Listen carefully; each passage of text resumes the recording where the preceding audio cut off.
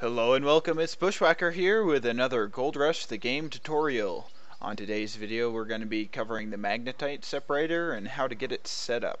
We're also going to cover exactly what you get out of the Magnetite Separator.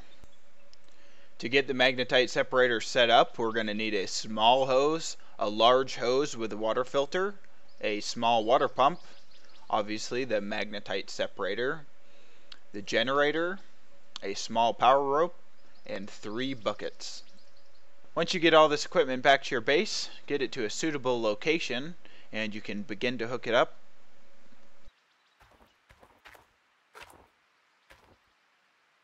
Take your small hose, connect it to your water pump and connect it to the back of the Magnetite Separator. And then we will need to attach our generator. So use your small power rope, attach it to the generator and connect it to the front. Perfect. Once you have got it all hooked up, we'll need to place the buckets underneath the Magnetite Separator. One of them will be collecting your gold, and the other one says dirt, but it is actually collecting the magnetite from the machine. Now we can go ahead and start up our generator and our pump. We can go over to our Magnetite Separator, ensure that the start button is pressed, and we can begin using it.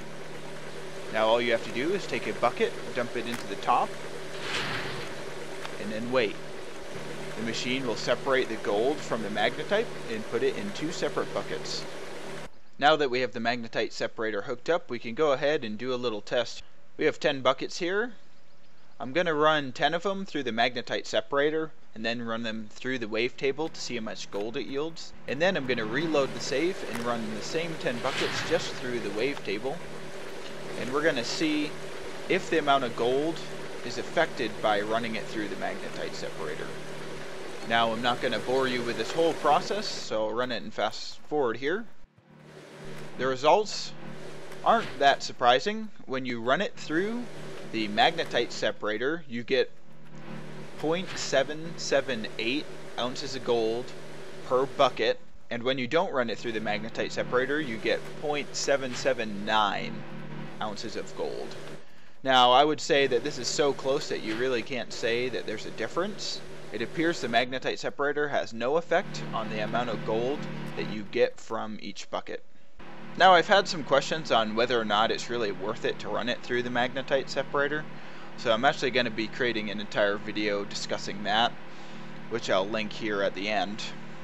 As you can see, the Magnetite Separator is pretty easy to hook up, and you don't lose any gold when you run pay dirt through it, but I think we're going to have to do just a little bit more research to see if it's really worth using. Thank you for joining me on this episode. If you liked the video, go ahead and leave a like.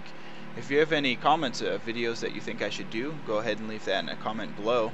Thanks for watching, and hopefully I will see you next time. Bushwhacker out.